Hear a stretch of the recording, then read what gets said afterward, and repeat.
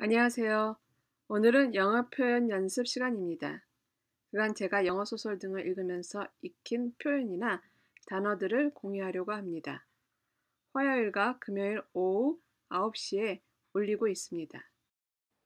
오늘 영어 표현 연습 24회 시작합니다. Hard on the heels of, hard on the heels. 뒤쫓아 오다 계속 발생하다.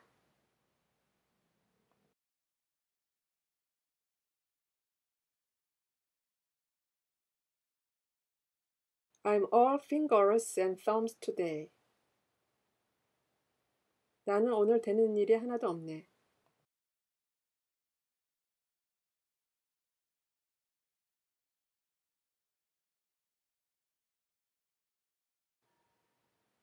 The skin of his teeth.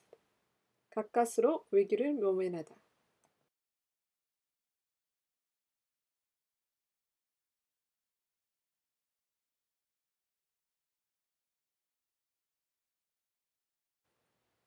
A sliver of space. 작은 간극 공간.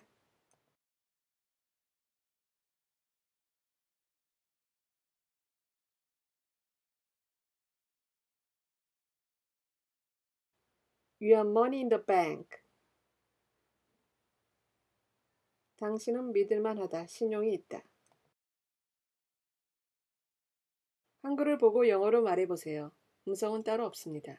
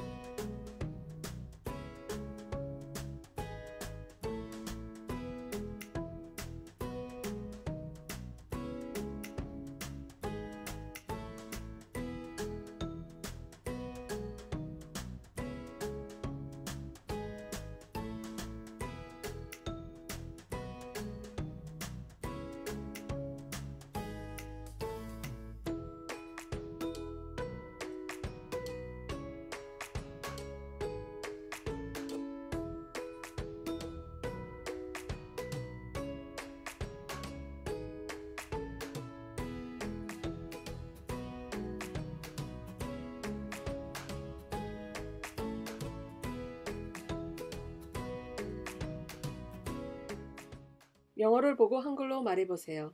음성은 따로 없습니다.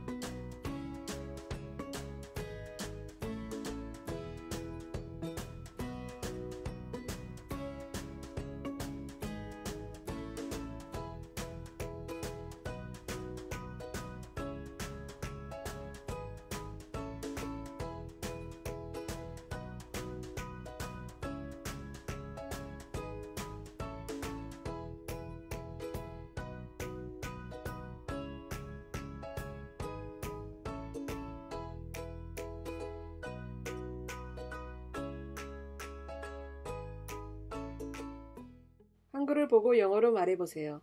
음성은 따로 없습니다.